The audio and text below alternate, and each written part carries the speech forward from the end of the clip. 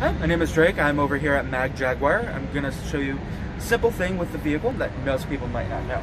So with electric vehicles, we now have a frunk because you don't have an engine, so you need a little bit of space. It's not your normal way of opening a front end, so I want to show you. So when you press this little button right here, you can see you have a trunk release and then you have your frunk. You press it, you hear it release. Then you migrate over to the front, and just like your normal engine would, there's going to be a little lever right in here that you pull towards the passenger side and then push up. And in Jaguar fashion, it's already electrically assisted, so it's nice and easy to lift up. And then you have your 1 cubic foot of space right here to throw anything that you may need.